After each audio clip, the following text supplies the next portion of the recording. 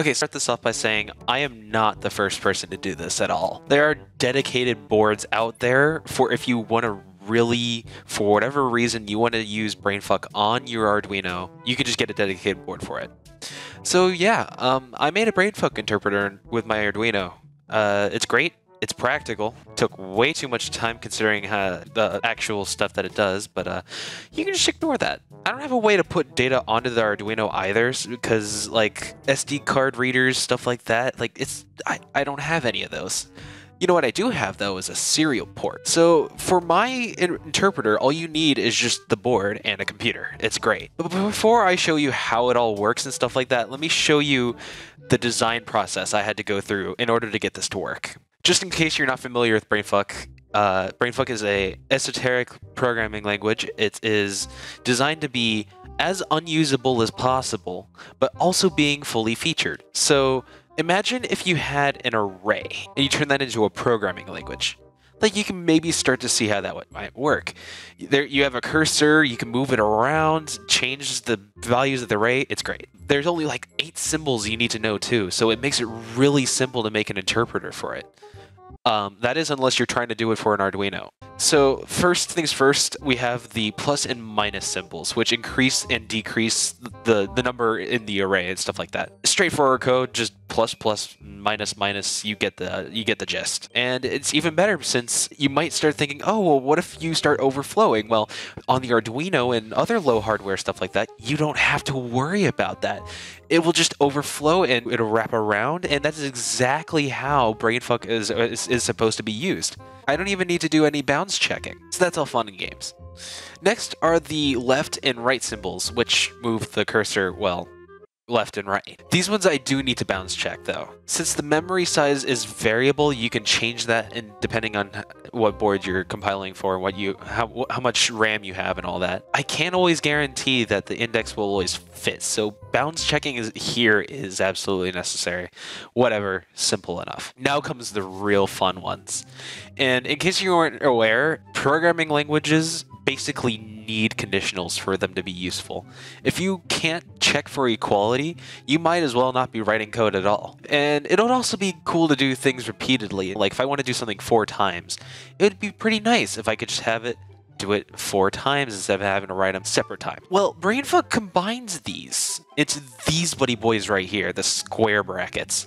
And all they do is loop what's inside of them until the memory at the cursor reaches 0. So as long as what it's looking at is not 0, it'll keep just repeating. Now that might sound like an easy thing to implement, but that is until you realize you can put them inside of each other. So to handle this, we need to use a stack. No, not that stack. Not that stack either. There's a bunch of explanations out there that go into detail what exactly a stack is in computer science, but all you need to know here is that I need one, and well, the Arduino doesn't have one built in. Luckily, all us CS majors are forced to learn how to implement it, and so I know how to do that. Yay. And last but not least, we have the I/O functions, comma and period. Now normally, period is supposed to write the ASCII character, that's this big table right here, of the memory value and the cursor, but I don't have a console. It's supposed to write to the console, I don't have one to write to. But you know what I do have is a serial port. So, I mean, instead I just write it to the serial port. Makes sense, well, sometimes. Right, so I just did something stupid here. I was trying to print out this character right here, a nice little slash. So I was kind of doing this like, you know, this is hexadecimal, so like 16, 32, 48. Perfect, I'll just put in 48 pluses, and well, I did that, and it gave me a 0. So I'm like, well, why is it giving me a 0? Well, it turns out, actually, 48 is this one up here, and that's a string for 0, and now, I could have done the same thing for comma, just, you know, read from the serial to take input. But remember, we're on an Arduino, and what's a better way to take input than through the analog pins? So I took a bit of a unique approach here, and since the value at the cursor is going to be overwritten anyways, I figure, why not just read from the analog pins based on what the value of the cursor is? So like, For example, if the value is currently 0, it'll read from A0, and if it's at 154, it'll read from A3. Well, you can figure that one out. And finally, after working out all the kinks and stuff like that, I got all of the instructions implemented. It was time to try out my interpreter with a real program. All right, moment of truth. Hello world in there, and yeah. And of course, what is an Arduino without a circuit to test it with? So this is my quote-unquote finished board design.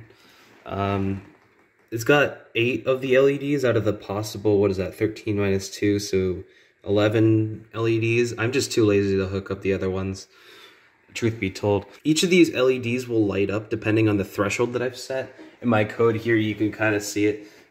Digital threshold is set to 1. So it will light up whenever the respective memory cell is greater than 1. So I can show that to you. So if I just like enter in the program plus, that's 5. So I believe that is greater than 1. So if we hit enter, you see that lights up. And then I can shift it over a couple times and then do the same thing there. Let's say I wanted to make it 3. Okay, so it's 3. That's 2, 3. And wow, look at that. It's lit up. So yeah, that's the finished design. So now I guess it's possible to control an Arduino with BrainF code. I mean, if that's sort of your thing. If you want to give this a shot, I'll put the source code down in the description.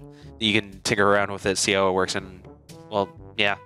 Have fun with that. Now, normally period is supposed. Gosh darn it.